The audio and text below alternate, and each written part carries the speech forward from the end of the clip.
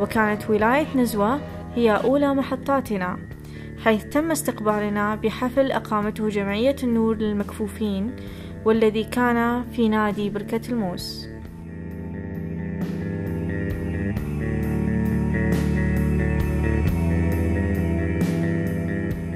وفي صباح اليوم الثاني غادرت قافلة النورس شاقة طريقها إلى محافظة الظاهرة، حيث حطت رحالها في جمعية المرأة العمانية بضنك.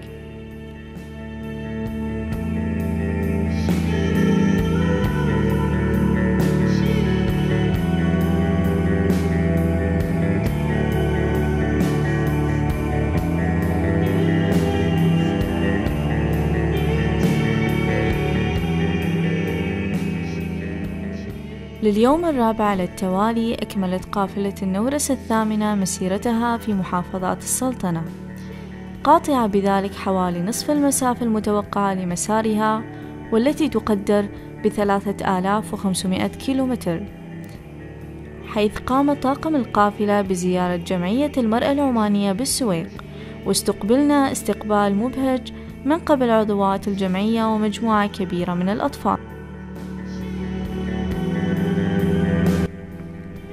في المحطة الأخيرة من الجولة الأولى للقافلة تتجه القافلة إلى ولاية الرستاق، فقد كانت أولى محطاتنا مقر جمعية المرأة العمانية بولاية الرستاق.